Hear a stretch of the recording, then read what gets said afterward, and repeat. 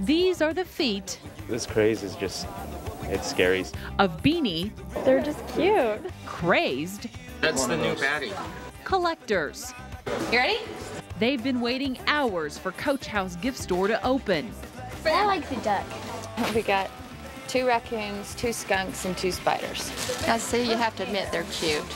Here's a quick lesson on this beanie craze. A company called Ty makes them, releases them with different names, They're only meant for something, an animal, basically. They haven't done like funguses. then retires them one at a time. There's snorts, seaweed, jabberjake. When they're first released, you can get them for about $5 to $7. Once they retire, the value goes up. In like 2 years, they're worth like $245 and stuff. He's worth about $4,000. Meet Employee Bear and his owner, Joy Brizagella. A Beanie Baby collector resold it to her for About $400, and he ended up being worth about $4,000. to Joy, My tie-dyed Lizzie, I bet, is very much like a Mickey Mantle baseball card.